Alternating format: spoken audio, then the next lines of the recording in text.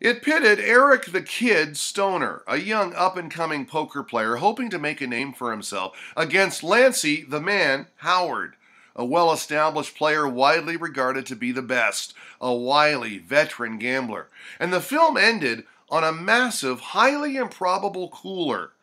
Norman Jewison's 1965 classic, The Cincinnati Kid, today on High Roller Radio. Written by Ring Lardner and Terry Southern, directed by Jewison, and starring Steve McQueen and Edward G. Robinson. McQueen the Kid, Robinson the Man. For his part, Jewison called it his ugly duckling film, the one that allowed him to transition from comedy to more serious projects. The movie is chock full of poker, cheating, and cons, and it all comes down to one hand.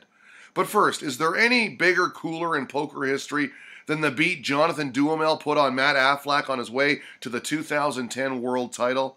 Remember, the Canadian straight left Affleck in tears? Or how about more recently, 2016, Griffin Benger versus the talkative William Kassouf in the main event? 15 players left, aces versus kings, and some high drama. Well, maybe the Kid versus the Man takes the cake. With Lady Fingers Your Dealer, 5-card stud, the Kid is showing ace, ace, 10, 10. The Man is showing the 8 of diamonds, queen of diamonds, 10 of diamonds, and 9 of diamonds. A series of bets occur, then re-raises. Finally, the Kid goes all in for his last 3,500. The Man calmly reaches into his wallet and makes it 5,000 more. He agrees to a marker, and then they show their cards. A third ace for the Kid, aces full of tens.